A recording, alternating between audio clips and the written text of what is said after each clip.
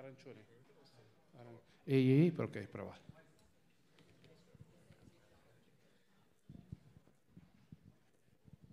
Oh, really? But 1, 2. This works, though. Yeah. I'm gonna put that here. Okay. Hello, good morning, everyone, and welcome to this session entitled Investigating Stories Hiding in Plain Sight here at the International Journalism Festival. My name is Marianne Bouchart. I'm the Executive Director of the Sigma Awards for Data Journalism and Director of a media development nonprofit called HEI-DA. Today, we have the privilege of delving into the dynamic world of data journalism with 3 distinguished speakers, each presenting groundbreaking projects that shed light on pressing issues from around the globe. In this era that's inundated with information, data journalism serves as a powerful tool for uncovering truth, exposing injustices, and driving change. Through meticulous data analysis, compelling storytelling, but also innovative visualizations techniques, journalists are able to navigate some very complex data sets to unearth stories that might otherwise remain hidden. Moderating this panel with speakers discussing such distinct and impactful data journalism projects is a privilege, so thanks for having us, and thanks to the IGF teams for having us.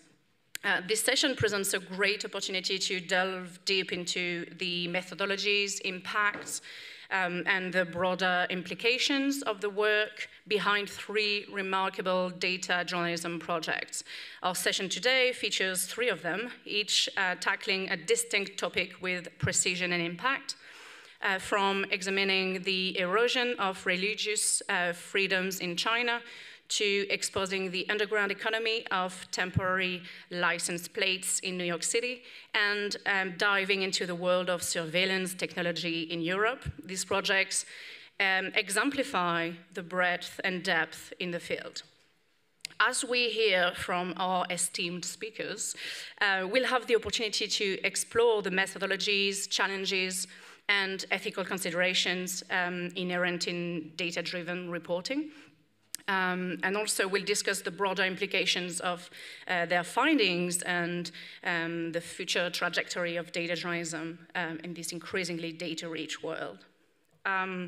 You're probably attending this session because you'd like to know more about the making process of such award-winning projects, and maybe you want to learn a few tips on how to build such projects yourselves within your teams. Each speaker will present their project and tell us more about what tech they used, what challenges they faced, as well as the takeaways and best practices they took from it. At the end of their presentations, we'll have a short discussion and then open up to questions from the audience. So joining us today are Peter Andringa from the FT, Jesse Coburn from Streetsblog, and Gabriel Geiger from Lighthouse Reports. So without further ado, let's dive into our first presentation and embark on a journey through the realm of data journalism. Please join me in welcoming our first speaker, Peter, from the Financial Times, representing the project, How China is Tearing Down Islam. Thank you, Marianne. Thank you to the Sigmas and for IFJ for having us. I'm Peter Andringa. I'm a data journalist, graphics journalist, and on a team called Visual Investigations, where we use data, visuals, open source intelligence to both uncover stories and then tell them to the world. So this story we're talking about today is a story that started out in the fall with a really big collaboration across different parts of our newsroom. So we had over 8 bylines that didn't even fit on the top of the page, and 20 different staff or more touched this at different points of the project. So I'll just give a quick overview of the story and then talk a little bit about some of the data journalism stuff, because this is a data journalism panel. But I'm also happy to discuss the really wide range of contributions that came from all over our newsroom on this story. So this image here is of the Zhejian Mosque in Beijing. This photo is from 2016, and this mosque is one of the largest in the city of Beijing. And you can see it has these beautiful domes, these minarets, this sort of characteristically Arabic architectural style that makes this building have sort of religious significance for its community who worship there.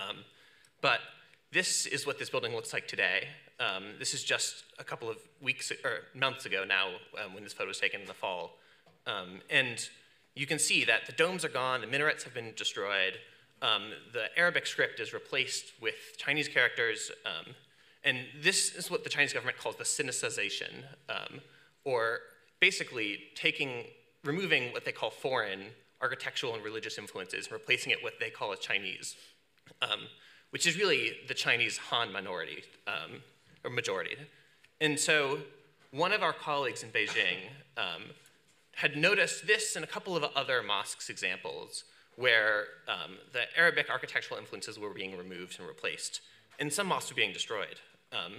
And so this colleague in Beijing, she came to us in the data and visual team to say, is this a broader trend? Is this just a couple of examples? What can we learn about mosques across all of China?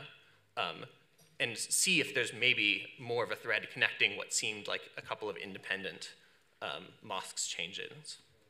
So to start trying to approach this problem of how do we look at mosques across a very large country, we first had to figure out how to find mosques across the country. A couple of researchers, there's a group called the Australian Strategic Policy Institute that had done a little bit of similar research in Xinjiang.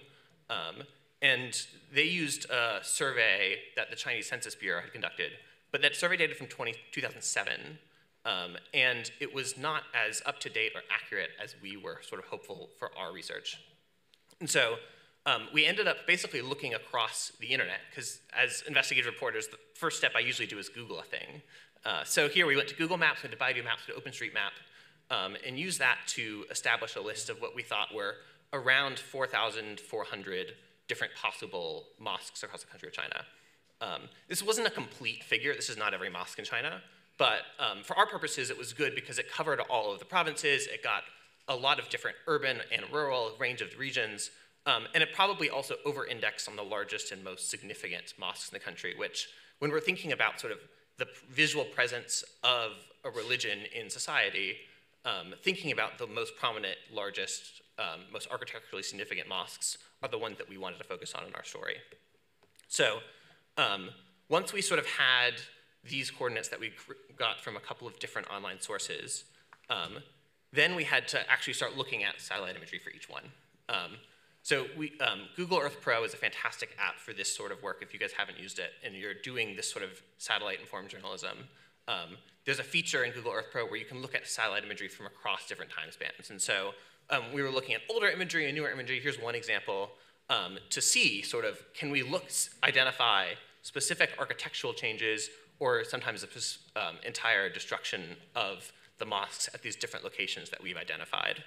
And so we started out just logging our findings sort of by hand in a spreadsheet saying, well, is there Arabic architecture? What happened to it? When did that change occur? What can we tell about the mosque just based on the satellite imagery? But of course, with 4,000 of them, that was a lot. And so we had to think about, okay, how can we sort of speed this up and scale it up a little bit? So we then started automating some of this image collection. It turns out that Google Earth Pro for Mac exposes what AppleScript is sort of a scripting language that lets you control different apps on a Mac. And so we were able to use these AppleScript commands to automate this process of navigating to a mosque, capturing images at a couple of different points in time, and then saving those photos out. And our plan was, okay, maybe we can use machine learning. You know, a lot of talk about AI. We're the first session of the conference, but I'm sure that many of you will see many, many sessions on AI throughout the rest of the couple of days here. But we actually decided this was not going to work for us. In the end, we evaluated a couple of machine learning options and experimented with some things, but found that we would need to label basically more than half of our data set in order to get a good enough algorithm. And even then, we were a little bit uncomfortable with the idea of a machine learning algorithm that got to maybe 90, 92, 94% accuracy, when each one of these mosques that we're looking at means a lot to a community, has a real significance to the people and place around it. And we basically thought, if we can get near 100% accuracy by looking at all of them ourselves, why would we not? So instead of feeding all of these to a machine learning algorithm, we decided to look at them all independently. To do that, we built a small little internal tool that would let us sort of divide up these mosques across a number of reporters on a visual and data team. And so it just had a couple of features where you could sort of page through different images of this mosque over time. You could zoom in on specific portions of it. You could jot down notes and metadata. And we used the system to both sort of randomly assign and divide up mosques among the team, and also add some capabilities where if there was uncertainty or bad imagery, we could sort of flag them for secondary review or put them into another list where we also grabbed some data from sort of other satellite providers. Say if Google didn't have good imagery, the FT has a partnership with Planet, and so we've gone to Planet Labs for some photos. We would also look at Maxar, other satellite providers, depending on what we needed to sort of backfill the history of some of these mosque locations and actually come to a more definite conclusion for each site there. So this little labeling tool basically connected into all of the different spreadsheets that we were using to organize this project. So if there was one sort of most valuable tool in terms of this project, it was literally Google Sheets. And so all of these just sort of fed into this big long list of mosques, and the different labels we assigned got dropped into there. And so you can see in the end, out of the 4,400 mosques, a little over half, so 2,300, contained Arabic architectural features. And that's significant because there are lots of different styles of mosques in China. And of course, Islam in China has a 1,000-year history. And so there's many different periods and styles and appearances, and some of that varies regionally with the country. We decided to focus specifically on these Arabic features that the Chinese government had been intentionally thinking about and targeting. But we want to be clear that this is not all mosques in China. This is a mosque that have a specific style. But of those 2,300, we found that about 75% had their architecture removed, which is way, way higher than even we expected. And so at that point, we realized that this story was going to be a bigger one. One other tip is that turns out that leaderboards internally and a little in the competition do really well to motivate people. So we definitely had some MVPs in the team who were looking at hundreds and hundreds of mosque sites that made this. Yeah. Big up to Lucy, right? Yes. And so the thing is, though, and especially once we realized this was such a systemic process and policy, is we didn't want the data to speak for itself. Because especially these satellite images, they're very remote, they're very abstract.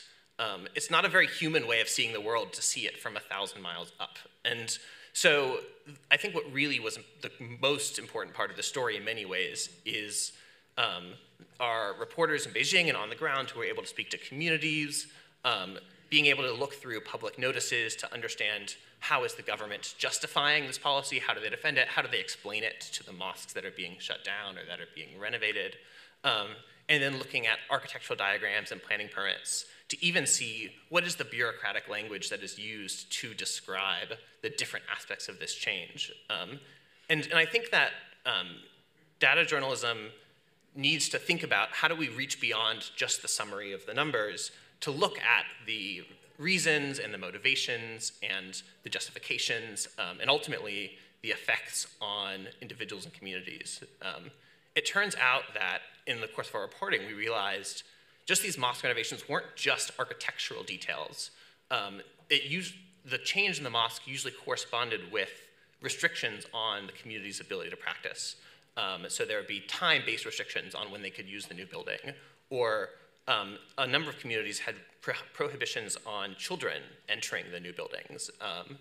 And so these sort of types of actual day-to-day restrictions affected these communities just as much as the symbolic restrictions that you see in the outside of the buildings. And we think that that sort of holistic view of what could be a sort of abstract figure highlights both how significant these changes are to the communities involved and why the world should be paying attention to them. The other aspect of the on-the-ground reporting that was very important for the story is just our ability to get photos and videos from different sites. We had fantastic photographers who went out and took photos from these mosques. One even flew a drone outside of this mosque in Beijing, which actually was a challenge in some ways because the photos were so good that we had to make sure that we weren't looking like we were promoting the new building. But I think that also the sort of visual angle of how do we take what could be an abstract data story and not only give voices to some of the people involved, but also bring the reader to the scene and help the reader understand, if you're living in a place, what does this architecture mean to the community who walks by every day, and how dramatic does this change look to them? So that's it for me, at least, and I'm very happy to take questions at the end, or there you go. Very happy to take questions at the end, or you can drop me an email or a Signal message, and I'd look forward to discussing this story more with all of you. Thank you. Thank you. Thanks a lot. Thanks a lot, Peter. I'm sure you've just made some data geeks in the room very happy today. We'll take a minute to talk further about the data work behind your project later. But for now, let's hear about another Sigma award-winning project tackling a story hiding in plain sight. Jesse Coburn, hi again. You work at Streetsblog, and you're here to talk to us about the project Ghost Tags inside New York City's black market for temporary license plates. Thanks, Marianne. Hi, everyone. So as Marianne said, I'm an investigative reporter at Streetsblog NYC. We're a digital nonprofit newsroom covering transportation in New York City. I'll be talking today about an investigation I did into the black market for temporary license plates. So temporary license plates are government-regulated paper tags that car dealerships in the United States give customers after selling or leasing them a car so that buyers can drive off before receiving their official metal plates from state motor vehicle agencies. That's the only legal scenario in which you can have a temp tag, as they're known, on your car. But in the summer of 2021, I started noticing lots of cars in New York City with temporary license plates on them. All of those paper tags that I was seeing were from other states, weirdly, particularly Georgia, New Jersey, and Texas, which struck me as kind of strange. It seemed improbable that so many people had just bought cars in, say, Texas and all happened to drive to my neighborhood of Brooklyn in New York City. So I started looking into it.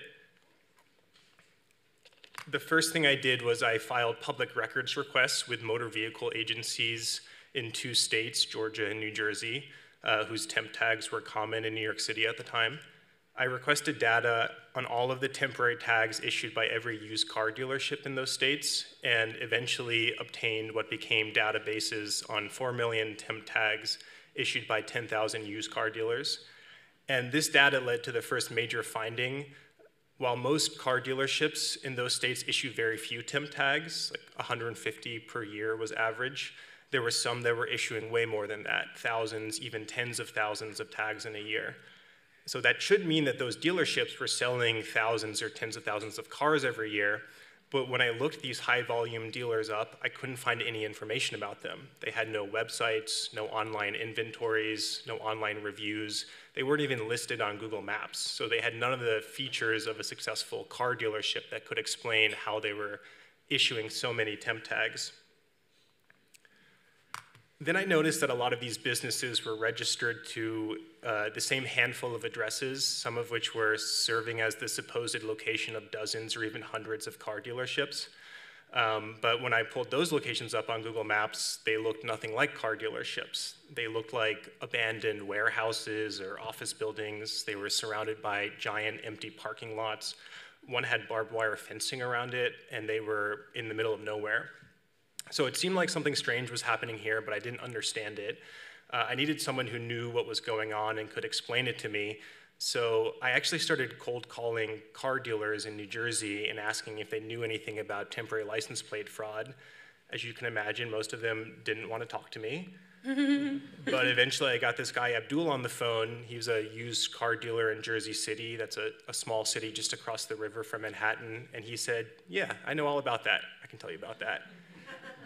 And he then proceeded to explain to me that used car dealers licensed by the state were selling temp tags illegally and making a lot of money doing it, and it was all possible because the state system for printing temporary tags was basically defenseless against abuse. You could plug totally fake sales information into the state system for generating these things, print tons of fraudulent tags, and sell them on the street. And a lot of the dealers were doing a lot of the dealers that were doing this were based at these facilities that I had seen that, as it turned out, were basically designed to exploit loopholes in the law to cater to these sketchy car dealerships. So it seemed like a great story, but I had to prove it was true. So I started calling car dealers who I suspected were selling tags illegally, and as you might suspect, a lot of them were unhappy to hear from me, but improbably some of them did talk to me, and they admitted that they had sold temporary tags and explained to me how the whole scam worked. One example was a woman who owned a car dealership in rural western New Jersey who told me that she had used her dealership credentials to print and illegally sell thousands of New Jersey temp tags in New York City.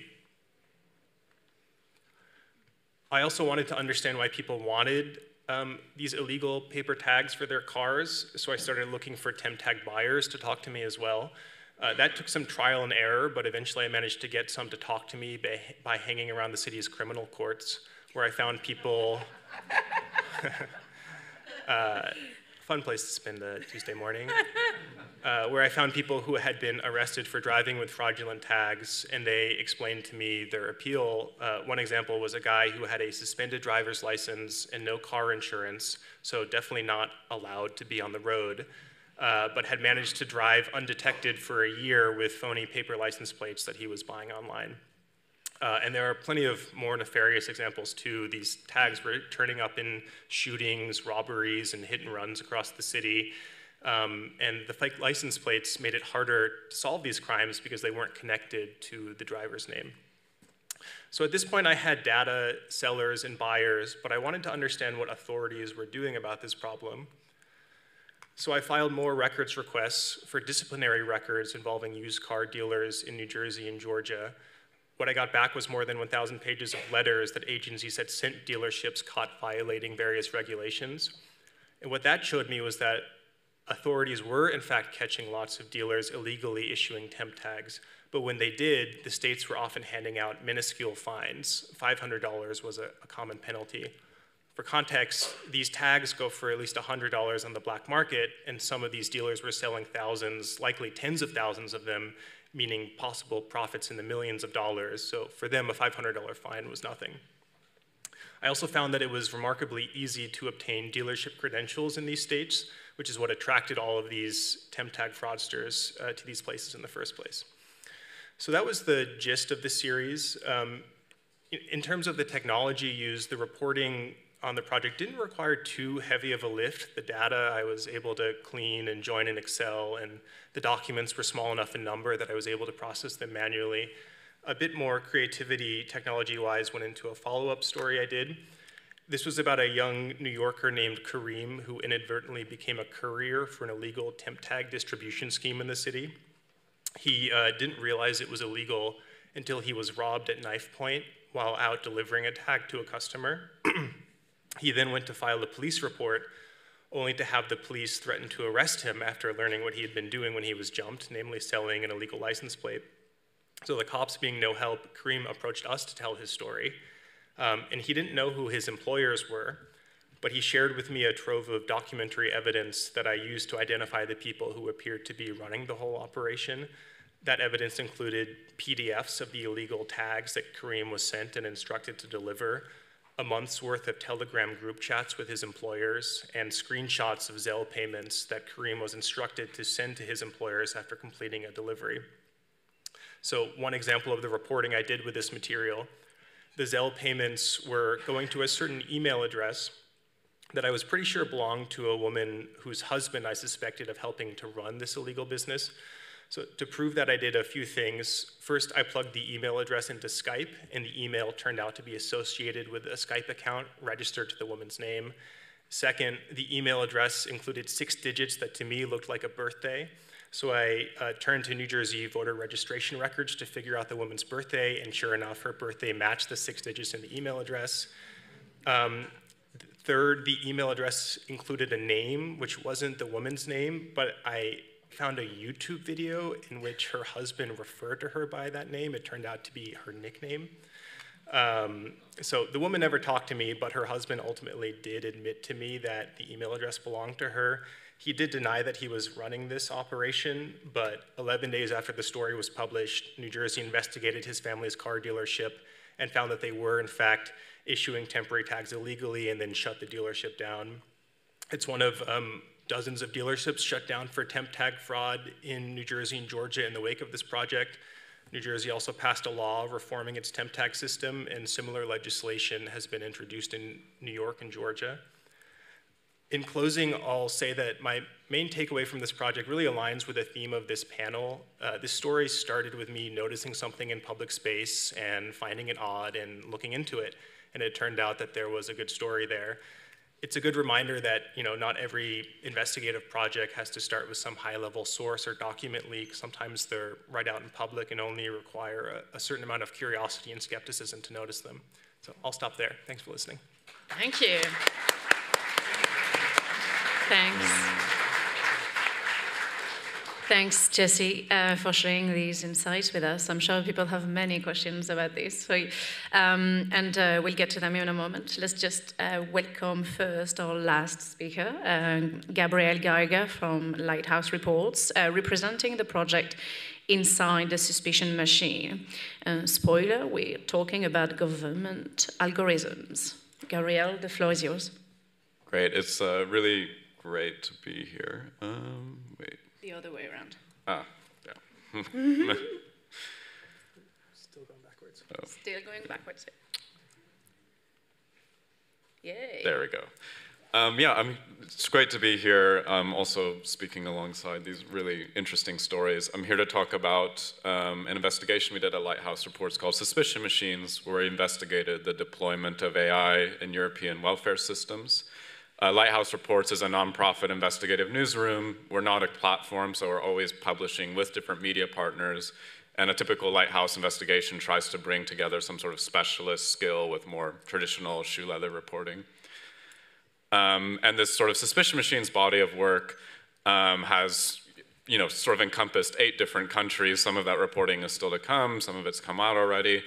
And we wanted to look at the deployment of AI in a specific sector, and we were trying to think about where that would start. And in the US, there's been this long tradition of reporting on AI in the criminal justice system, but we wanted to do this reporting in Europe and kind of quickly honed in on welfare systems as the place to look.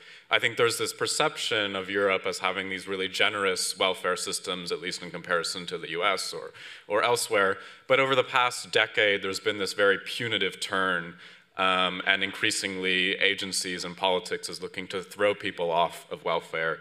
And increasingly AI is becoming a sort of tool that's used to enable that. To say that this project has been, it's not just me, it's been 41 people across 6 different organizations, Wired, Vers Beton, which is a local paper in Rotterdam, and we published this long series, this 4-part series in March that explored the deployment of this technology across 4 different axes, so business, politics, people, and technology. And the sort of centerpiece of this story is an audit that we did on a machine learning model deployed in the city of Rotterdam in the Netherlands. And every year, the city of Rotterdam puts thousands of its welfare recipients under investigation. And this type of welfare is basically for people who have nowhere else to turn. so they can't get unemployment or anything else, so they receive a small amount of money each month so they can live above the poverty line, basically. Each year the city selects people for these investigations where these fraud controllers are empowered to turn over people's lives. They can search their homes, they can search their bank statements, and even the smallest mistake, like failing to report 100 euros or 10 euros even, can leave you thrown off of benefits that you need to basically pay rent and buy food. And in 2017, something changed about the way that the city was selecting people for these investigations. They used an algorithm to assign everyone a risk score between 0 and 1, and rank them on a list, and took the most high-risk people, quote unquote, and automatically put them under investigation. And this algorithm uses 315 pieces of data for each individual. So this ranges from everything from the length of their last romantic relationship, to their gender, to their age, to social worker comments on the way they're dressed. And all of these 315 pieces of information are put together in this machine learning model to assign everyone this risk score. You know, we'd known about the system for a while and had seen that the mayor of the city had been saying that there was no bias. This slide you see here is from Accenture, which is a big multinational company that built the algorithm. And you can see here in big block letters, advanced analytics plus machine learning equals unbiased citizen outcomes. The problem, and this is not just the case in Rotterdam, but all over the world where algorithms are making life-changing decisions about people in public services, is that these claims are always made, but independent watchdogs are never let in to sort of test these claims. So we wanted to do that. And in order to do that, we needed to obtain access to this actual algorithm itself, the code, the machine learning model. And we kind of wanted to explore the real-life consequences of this, the fairness, and set sort of transparency precedent to say, like, look, journalists should be doing this sort of auditing work, and it's sort of contingent on deploying these systems is opening them up for independent scrutiny. So we sent Freedom of Information requests asking for the programming code, the training data, documentation for the system, and basically the materials that would allow us to take the system apart from the inside out and test for bias. And then we wanted to, you know, this wasn't just a tech story, this was about also tracking down people who had been flagged by the system. What happened to them? What impact did this have on their lives? And to cut a long story short, because it was more than a year and a half of trying to obtain this system used in Rotterdam and negotiating with the city, we eventually managed to obtain this machine learning model and designed an experiment to test for bias. We found that women, parents, young people, people who were still learning Dutch and or struggling financially, were being flagged at much higher rates compared to other groups by the system. And we found that they weren't just receiving these higher scores, but that they were receiving these higher scores because of these characteristics. So the model was directly using them to calculate their risk scores, and that people at the intersection of these categories received even higher risk scores. I'll just skip ahead a little bit. There was a a challenge here, which is that governments don't actually want to give their algorithms to journalists. So it was a big process to sort of convince the city why this was something that they needed to do, and ultimately we had to threaten them with a lawsuit. So that was how we did that.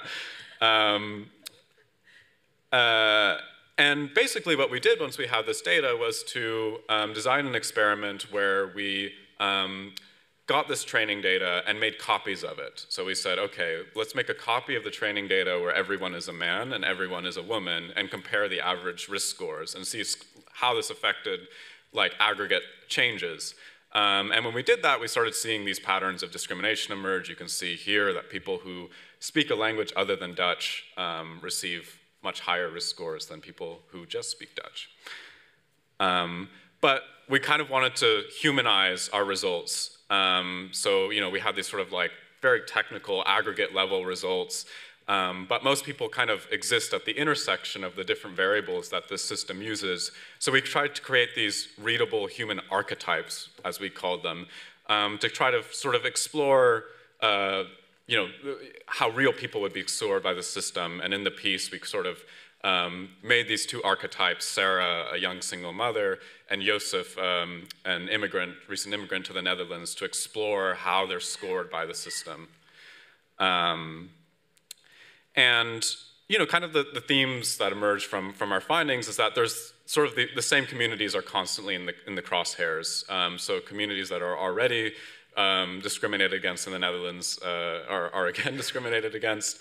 There's a sort of violation of due process because there was using this black box machine learning model. People had no way to sort of question the decisions it was making, and they didn't understand why they were flagged. And how can you question a decision from a system that even the local government doesn't actually understand itself? And I think the other thing is that the use of these tools is, of course, a political decision. We see a lot of these tools used to try to catch welfare fraud, and a lot less of them being used to catch white-collar tax fraud. And kind of tips for people who want to take this on themselves. I think AI accountability reporting is ultimately about knowing each sort of ingredient on this AI lifecycle, like training data, programming code, the outputs of it, and how access to those different pieces can become a story. But ultimately, it's not just about the tech, it's about the impact on people. And the last thing I'll say is that we collaborated both across media, but also with academic experts who had been studying this for a long time, a lot longer than us. So there's not a need to reinvent the wheel. Reach out to the experts, work with them. Yeah. Great, thank you. Wow. Wow. Thanks a lot, Gabriel. I can't choose whether I'm more frightened about what you've unveiled in this story or excited about the geekiness of your work. Okay, we've just heard from three incredible people about three incredible data journalism projects. Just a quick word to say that we gather a whole lot of data about data journalism projects from all over the world with the Sigma Awards. And so if you want to know more and learn more stories about the background, you can go and check on the Sigma's website. We have a whole database that's free to use and downloadable also on GitHub. Now it's time for us to discuss and have a few questions with our panelists. I'll grab the opportunity to start with a question to Gabby, actually. In your tips, you mentioned the story should be about the impact on people. So I have a hard question for you. Can you tell us more about how to make a story about an algorithm relatable to humans? I think for this happened like on two axes. So in the story itself, obviously the results that we had were like aggregate statistical results, which would be like quite boring. So in the end, we just like created these two archetypes and sort of explore their path through the machine learning model, if you will. And only at the end do we actually talk about the aggregate results. So start on individuals. And then I think secondly, we did a story that accompanied this that just focused on the human impact. And actually what was kind of interesting there, I think, is we had people who didn't understand that they were flagged because of this system and basically made like a version of it that they could fill in their own data and see their risk score. So we have this scene in the story where one of the people who's flagged is actually filling in their own data and seeing how their risk score rises. So they're almost figuring it out with the reader why they were flagged. And I think it's really important to kind of draw those types of connections because otherwise, like you said, it becomes this very abstract story and it kind of remains this like black box. Mm-hmm. All right, thanks. Peter, your project talks about the suppression of Islamic culture in China, and it involves all sorts of formats of information, satellite imagery, drone footage, photos, charts, official documents, architectural drawings even. How on earth did you go about coordinating, organizing all that data in various formats? Like what workflow did you have for this? The workflow, yeah, you're totally right in that sorting through a pile of different types of things was one of the challenges of the story.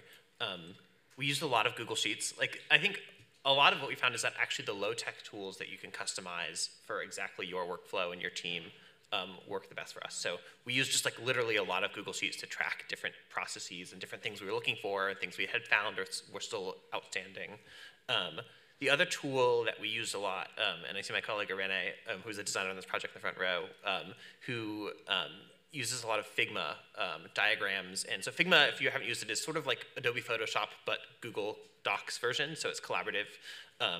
And we found that really useful for not only actually designing some of the visualizations or the page, but also thinking through just like, what do we have? How do we group it? How do we stack sort of sticky notes or images or videos?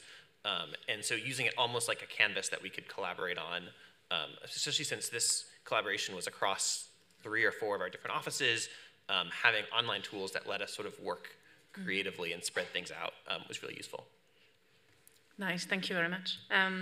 You all have a factor of, an element of verification, of course, in each of your projects. And Jesse, can you elaborate a bit more on how you ensure that your data sources were accurate, given the illicit nature of your subject? Yeah, that was kind of a tricky question. I mean, on the one hand, all of the data was coming from government agencies, so that's sort of like the best source you could have for data from an accuracy perspective. But of course, what they were tracking was both temp tags that were legally issued and illegally issued, and there was no way to tell from the data how many of the tags had been illegally issued. Also frustrating, you know, when we got the disciplinary records showing that the agencies were finding, you know, dealerships that were fraudulently issuing tags, they never said how many fraudulent tags they had identified. So there was no real way to tell how many fraudulent tags were in circulation. The only sort of like hard numbers I got on that were when dealers admitted it to me and told me, which is why there's no like top line, like we found 5 million illegal temp tags, you know, in New York City or whatever. But we felt like because we had enough, you know, sort of like other evidence, you know, dealers admitting it to us, buyers telling us about how many tags they'd bought, you know, police data on whatever, hit and runs, car crashes involving fraudulent temp tags, we felt like sure enough that it was a large systemic problem that they can kind of cover the insufficiencies of the data. Thanks. We're going to open up for questions in the audience. We've got 5 minutes. That's awesome. So who would like to speak to you? Yep, we've got someone there in the middle. Oh. There's a mic coming your way. Yes. Can you introduce yourself and then give us your question? Yeah. Hi, I'm Zako.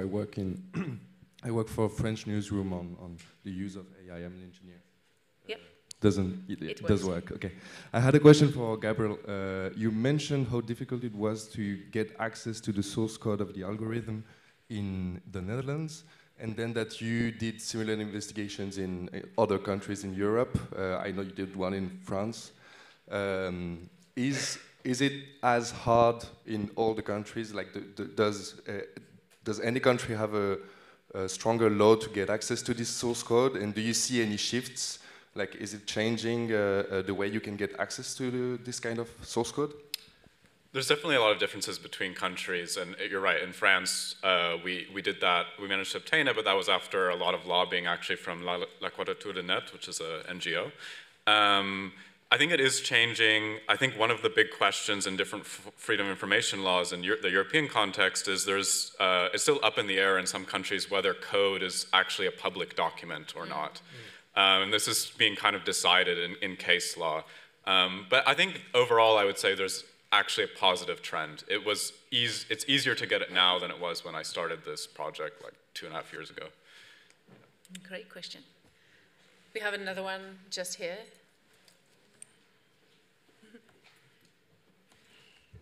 Can you introduce yourself and give us your question? Yeah, hi, my name is Margarita. I'm a freelance journalist, and I have a question for all 3 journalists, actually, and that is, were you able to measure the impact of your investigative stories? Hey. I think this is tricky because measuring impact is hard. Like, I think we look at certainly, you know, how things perform on our site and how things perform in terms of social spread to see, like, are people reading it, are people passing it around? But I think my view of a lot of these is it's about documenting, and that, like, having things out there is more as important in an environment like China, where, like, we're not going to achieve policy change. At least sort of bearing witness is one of the important things we can do. Yeah, I paid attention to the legislatures and regulators in the states I was covering to see if they were introducing new laws or regulations, and they did in all 3 states. And then I think I kept requesting disciplinary records after the story came out to see, are you guys doing anything different in how you crack down on dealerships who are doing this? And that was it. That showed us that they were actually making changes and cracking down more and issuing larger fines. So yeah, I think it's good to stay with the story after you publish it, just to see what continues to happen. In our case, the city of Rotterdam decided that it would no longer use algorithms to select people for investigations. Before we close this session, can I ask you 3? I'm sure that you've inspired a lot of people in the room, and that your projects have inspired already some other people around the world. What advice would you have for data journalists in other countries who find your project super inspiring and would like to do something in those lines themselves? Like, what would be the one advice you'd give them before they start? Well, maybe the title of the panel, "Look for the Stories Hiding in Plain Sight," would be my advice. But I think beyond that, I would say, like, at least with AI stuff, it's not something that's just for tech reporters. It's also for people covering politics, business, and you can always collaborate with people with the really strong technical skills. You don't need to cover all those bases yourselves. One thing I will plug real quick is that the Pulitzer Center is doing a training session for journalists who want to do AI accountability work. It's completely free. Aims to train 1,000 journalists over the next 2 years. So awesome. Yeah. I'll just say that I think transportation is a fruitful terrain for investigative data reporting. First of all, it's all, like, happening out in public, so you can just look and see what's, you know, you can look at cars, you can look at trains, whatever, look at infrastructure, and then governments do publish a ton of data on transportation and infrastructure, so there's a lot there to work with. Yeah, and I'd very quickly say that I think data is just the start. I think all 3 of our projects show that how the collaboration between different types of reporting and different types of reporters and different skill sets and different expertises is really valuable. And so the data is never the be-all and end-all. The data is just the beginning. Awesome. Those are incredible words to finish the sessions. Thank you very much. Thanks.